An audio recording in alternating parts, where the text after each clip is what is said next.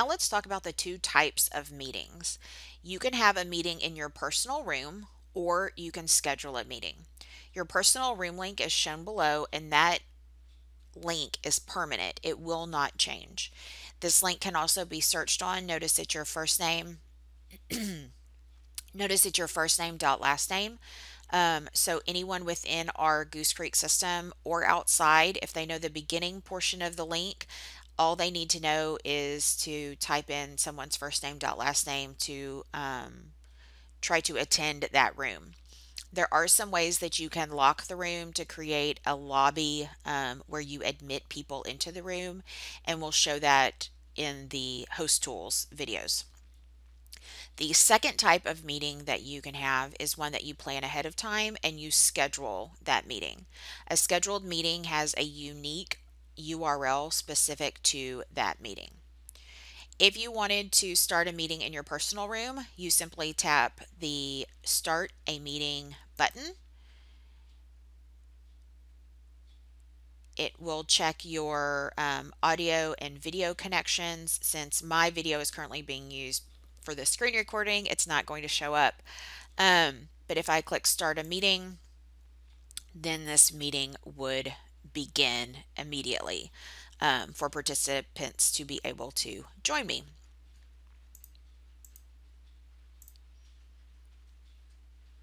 For a scheduled meeting, you have to plan that ahead of time.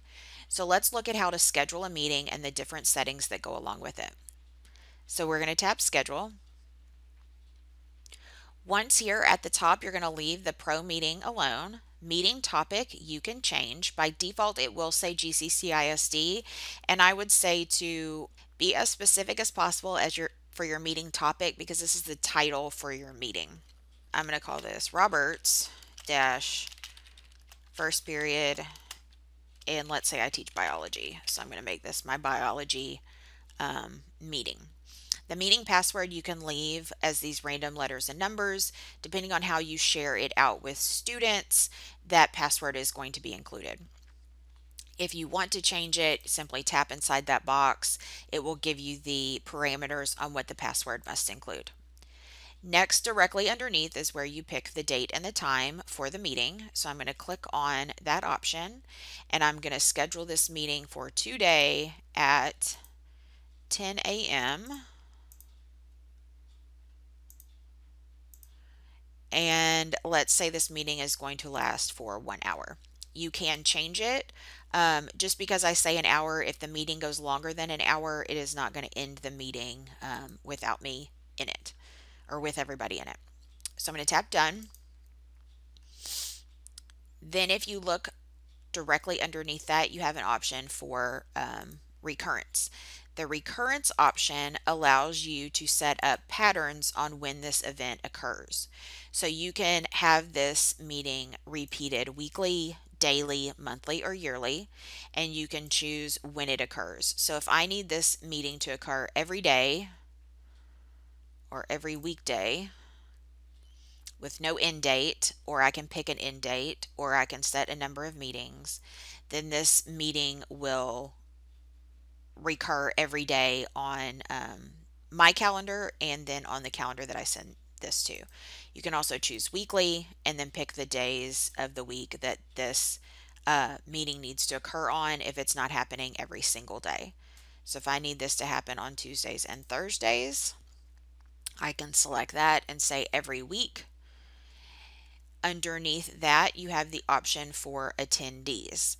You can choose to list in the students that this needs to go to specifically, or what I would suggest is add yourself. That way you will get a copy of what the notification looks like for attendees, and then you can either forward that meeting notification to your students using Google Classroom or Seesaw, or you can copy the link, and I'm going to show you how to do that as well.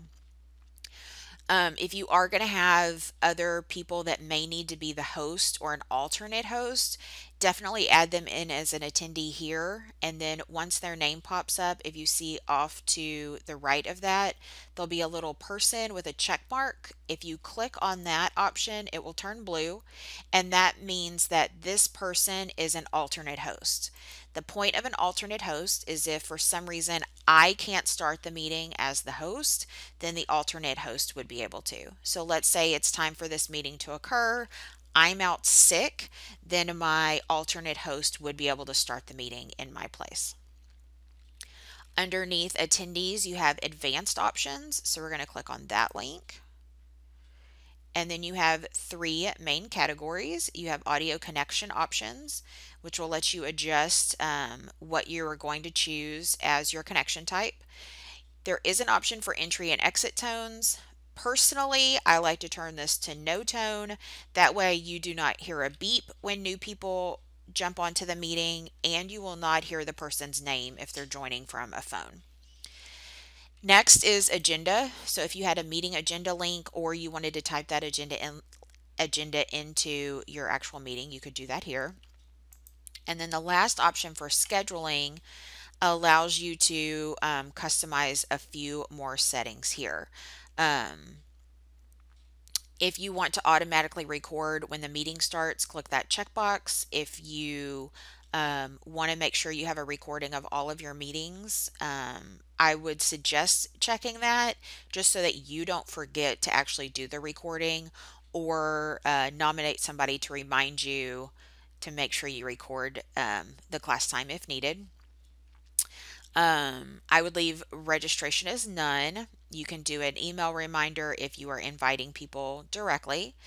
Then you've got meeting options. If you click on edit meeting options, you can change some of the settings over here to allow for notes, file transfer. You can also turn on or off chat as well. By default, the chat settings are set so that attendees cannot privately chat with one another. They can only chat publicly with everyone as a group. And then the last option is edit attendee privileges, where again you can set some settings for what the attendees can be able to do when the meeting begins. I would leave these all as the default. I wouldn't change any of these. I especially would not check other participants here. That way the students can't be having private chats during the meeting. They can only participate in a private chat with you or presenters. And if you want to turn those off as well, you could. So once you have all of your settings done, you're going to click schedule.